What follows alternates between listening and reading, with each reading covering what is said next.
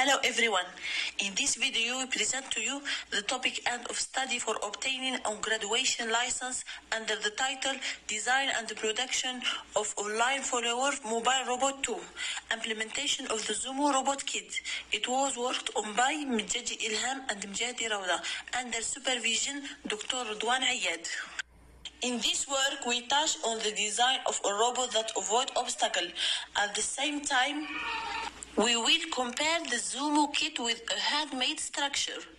As this robot has the advantage of avoiding obstacles, use distance sensor, Arduino and other components connected to it. As for its structure, it is easier than Zumo kit physically and practically in terms of installation and study on how it works. At the same time, Zumo Shield is also good, but its price is high. And in the process of installing it, we can face a problem in welding, where it can be burned at the level of the hand or done wrongly, leading to burning component. Then we move on to realizing and simulating the circuit of the obstacle avoider robot. In order to compare the Zumo chassis with that used in the obstacle avoiding robot, we design and install the Zumo chassis. The complete set consists of the parts shown in the video. Battery box and negative and positive pole. Zumo shield, I sorted the positive and negative pins and wires using wire and solder. Zumo structure. 2 chains and 4 wheels. DC motor, I soldered the wires to the positive and negative pole and then installed the wheels. Parts for mounting the chassis and wheels, 3 infrared sensor, Arduino Uno board and batteries, and we use here cable to connect it. After connecting the pieces, the robot is ready to download the code and work. In the end, we were surprised that the robot did not work because of an error in the welding process, despite following all the steps mentioned in the installation notebook. We start to design the circuit of the avoiding obstacle robot. So we need 3 ultrasonic sensors, left, front, and right, 2 DC motor, right motor, and left motor. Motor driver shield, so we used here L293D motor driver, Arduino Uno, and breadboard, and we need the cable to connect it. This is all the material, so we turn to explain the code. In this part, we start by defining variables and constants. We use the anti command to define the integer and long to define the real number. We define the word direction in order to calculate the time, wavelength, length, and distance to facilitate the process of calculating the distance using sensor. We also use constant int to define the constant both left and right motor. In the void step part, we define the input and output using the pin mode command, so all motor and trick pin output echo pin input.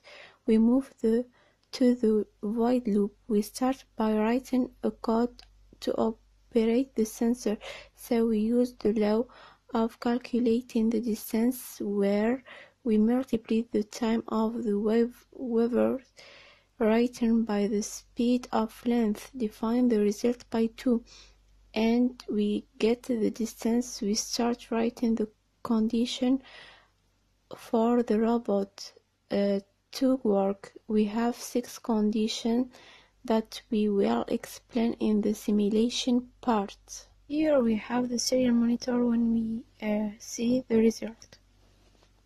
We start the simulation process. We take a safety distance of 20. First condition, when the 3 sensors greater than 20, we notice the robot move forward, so we read in the serial monitor loading forward.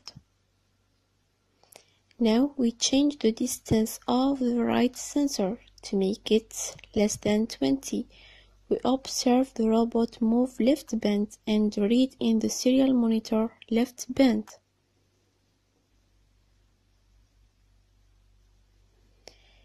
The same when I change the distance of the left motor, so the robot moves right band and write in the monitor serial right band.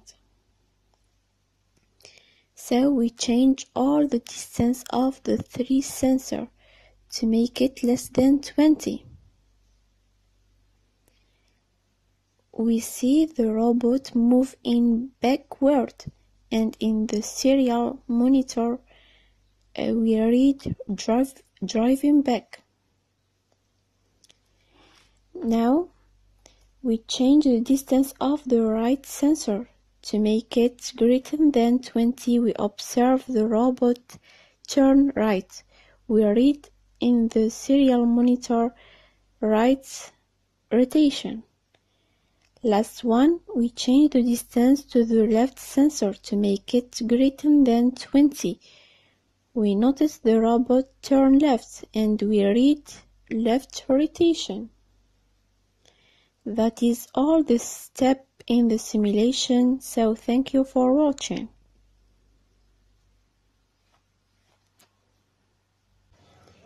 Now we come to uploading the simulation in reality.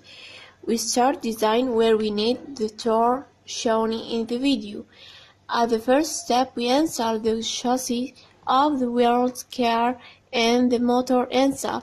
We need 3 ultrasonic sensor of distance and Arduino Uno breadboard and motor driver shell. To motor driver shell, we install the equipment step by step so that we install the pieces on the chassis using double-side advising shape, and then we connect it between the pieces using connected wires as listed in the code. And here we finish the general design of the robot. We install the USB cable. We upload in the code to the Arduino board.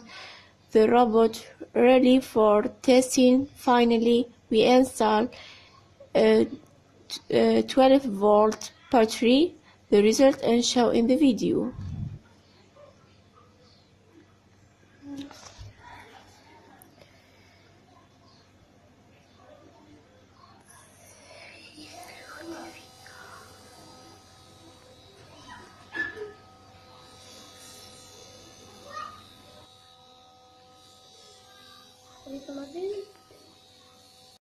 From here we can say that the difference is very clear, and according to our work and our opinion, we say that the handmade structure is more practical than the Zemu kit because of one mistake in welding the part that led to the robot not working.